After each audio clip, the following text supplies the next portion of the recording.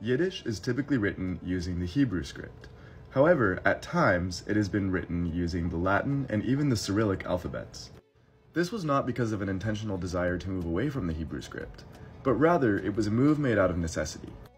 During and after the Holocaust, many Aleph-Beis type printing presses and typewriters, such as this one, were destroyed, resulting in Hebrew and Yiddish-oriented print being difficult to produce and access. Thus, Romanization and the use of other alphabets to write Yiddish occurred as a necessary adaptation. The language commonly spoken by Sephardic Jews, Ladino, is also typically written in the Hebrew script, but, like Yiddish, has a long history of alternative writing system use.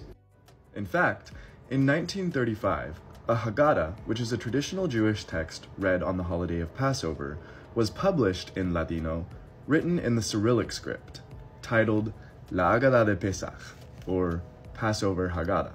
Though most, if not all, Jewish communities maintain some level of knowledge and usage of the Hebrew script, either for liturgical or for day-to-day purposes, we can observe many of these instances of orthographic syncretism throughout the world as a result of the rich diversity of writing in the communities which Jews inhabit.